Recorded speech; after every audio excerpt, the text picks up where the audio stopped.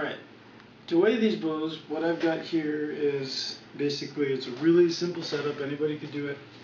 You just need to take a spring bathroom scale, and this is a tiller that I use for making wooden bows, but you could easily just take a stick and put a little notch in it and have it contact the scale at the bottom. And what I have here is I have inch increments going all the way down, and this is all, you know, measuring to AMO standards. So we're going to be drawing these bows to an AMO 28-inch draw. So what we're going to do is we're going to start with our PVC pipe bow. Go ahead and you take it, place it in the tiller here. Okay, so now if you can look, what you want to do is you want to make sure that your scale is 0. So once your scale is 0, what you want to do is you want to take your string and you want to draw it down to 28 inches. So you can see it's getting around, so the longer I hold it, the more it'll drop down to about 35. So pull that back. Now I want to show you what happened to the bow here. As you can see, the bow has taken an awful permanent bend right here in the center of the handle. And this is typical of what you'll see in really overstressed short bows. This wouldn't be a problem if this pipe were, say, 5 feet long. But I just wanted to show you at 4 feet, just, you know, as a comparison.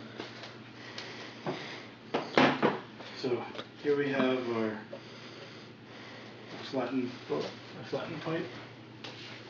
Set it in the scale. Make sure it's 0. And then draw it back to 28 inches. So there you go. 35 pounds, and it holds it pretty steady, doesn't really drop. Okay, so now what I want to do is I want to just show you what these bows look like at a 28-inch draw. So we move the scale here, so bring this back, and that's what this bow looks like, 28 inches. And you can see it is bending some right here, but you can see there's a nice curve right in here. So this is definitely, you would consider this an overdraw.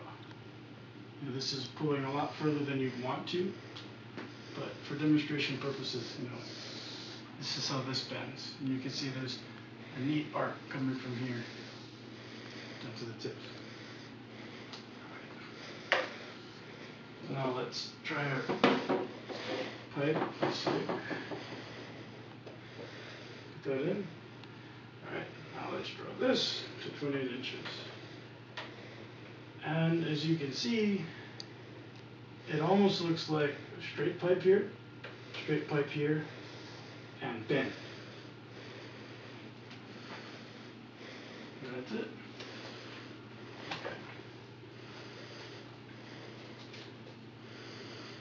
So now that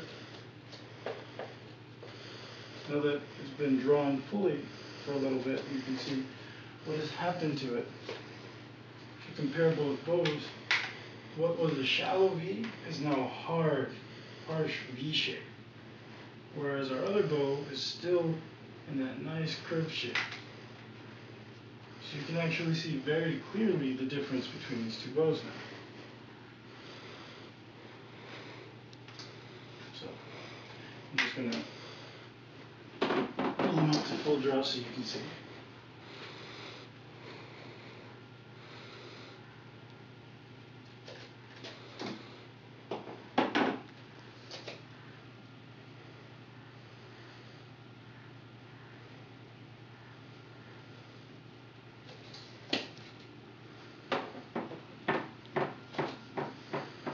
So one thing I want to add is, in all of my videos you'll notice I don't make bows like this.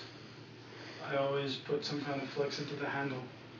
The reason why is because if there's enough of a forward flex here, it kind of lessens the effect that this hard bend will have.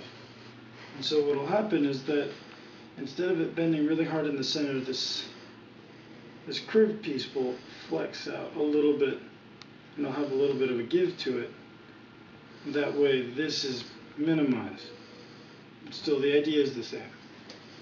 Alright, so in conclusion of this whole draw weight portion of our comparison, what I'm going to do is I'm going to unstring both of the bows, and you can see what they look like after being fully drawn a few times. So here's our flattened pipe.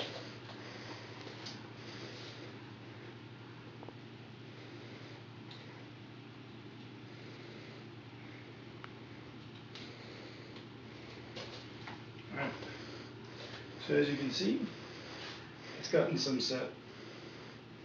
You can see it's mainly taken set in this portion and this portion of the bow.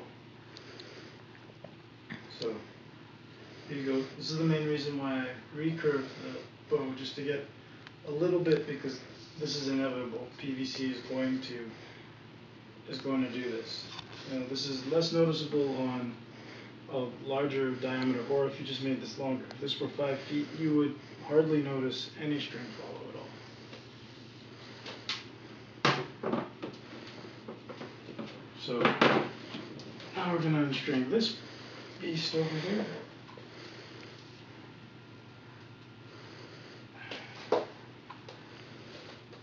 And here it is.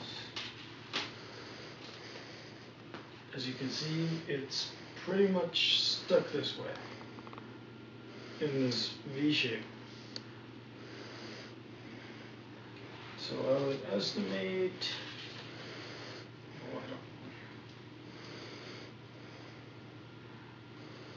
I'd estimate maybe about a good 5 inches of string follow on this. And this is just because there's a lot of pressure on the handle here. Now if this were a 5 foot long bow, or if we were using a different material, this wouldn't be as big of a problem. But this is the main reason why a lot of round PVC pipe bows, when you take the string off, they're very close, as you can see. To string this up, all you need to do is put the string on just a little bit more, and it's strong. So that's the problem with this, and I'll show you both bows side by side. On the handles.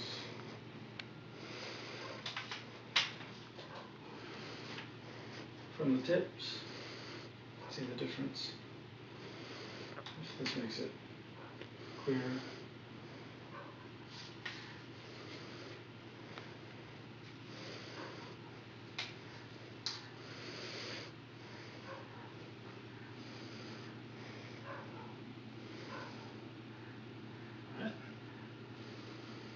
Thanks for watching. Bye.